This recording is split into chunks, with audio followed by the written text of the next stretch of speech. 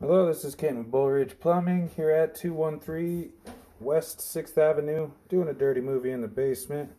We are at the City Tap at roughly 97 foot. We'll go ahead and start backing up. Got a small portion of SDR here. And we transfer to a clay line right about there. Call that 92 foot.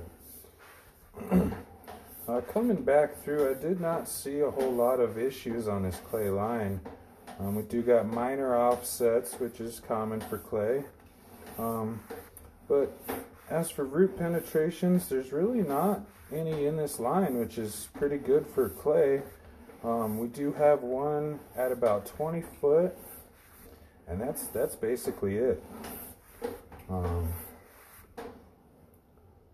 I guess we got a little tiny bit there, but that's not going to do anything.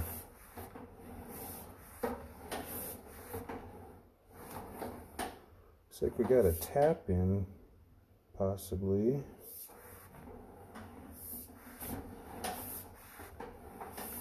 A little offset, another little offset. I guess we do got tiny root on the upper portion, but not going to cause any issues there.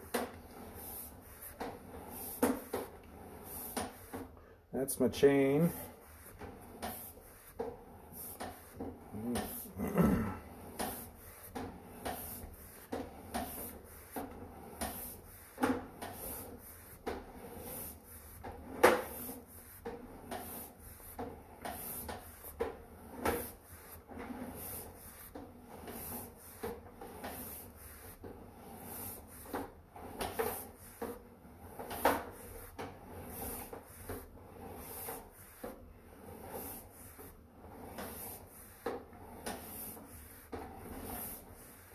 Alright, we're almost to our problem, or what was our problem.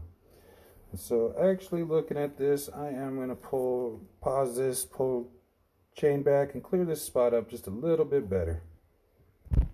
Alright, we're back, and as you can tell, we're much cleaner.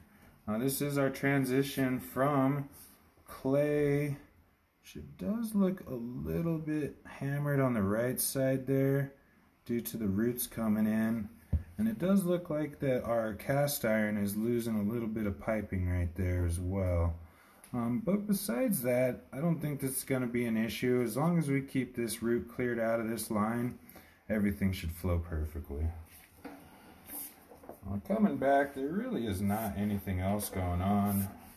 Got ourselves some cast iron here. Pretty typical cast iron. Fair condition, not too bumpy.